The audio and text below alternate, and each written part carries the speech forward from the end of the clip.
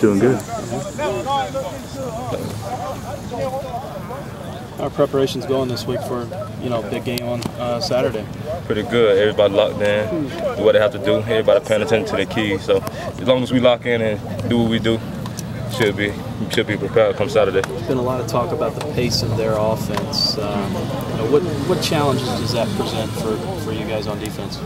Nothing really. We just have to get lined up and then communicate on defense. How different is it preparing for a two quarterback system? It's actually, people think it's hard, but it's pretty easy because they only can do so much with the two quarterbacks. We know one of them is a running quarterback and the other one is a passing quarterback, so we just have to be locked in to who is in the game. They want to run a lot of plays. I mean, are you all prepared to, get off the field on third down so that you don't have to be out there for a long time running quick plays? Yeah, the main thing is our main goal is just try to get 3 and outs and every time we go on the field. So just get off the field on third down, that's the money down. As long as we do that, then we should be ready to go. How's the mindset for the defense heading into this game? The kind of talk's been around this area, just the new Kentucky offense. How do you guys kind of just feel the mindset? Our mindset is we go do what we have to do and take care of business, we should have no problems. We know they're going to line up, do a bunch of formations, try to run a lot of plays, but we just have to get lined up and communicate on defense. They've got an offense that likes to go at that high pace. Do you mind? Do you like going at that tempo, or do you wish you could get a few seconds of a breather in between plays? Or? I wish we could get a few seconds of breather in it, but we know they're going to check to the sideline, so we're out trying to catch our breath.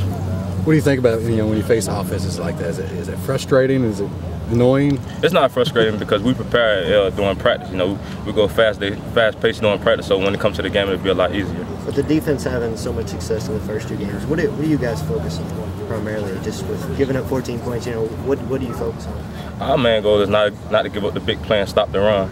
And once we stop the run, make them do something out of their comfort zone, then that falls into our hands. What did you kind of think about?